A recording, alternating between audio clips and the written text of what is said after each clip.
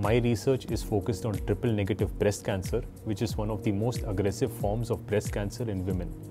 What makes this most aggressive is the ability of cancer cells to migrate from one part of the body to another part through blood vessels which act as transport highways.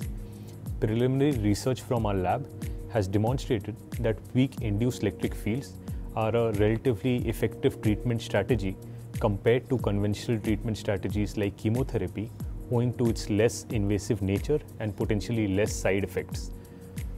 My research is focused on investigating the effect of weak induced electric fields on the permeability of blood vessels in the context of breast cancer.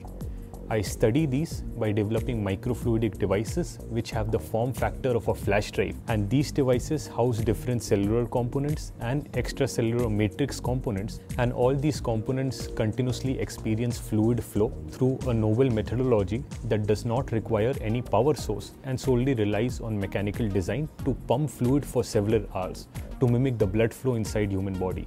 Using microfluidics to solve healthcare problems is what I enjoy learning about and executing.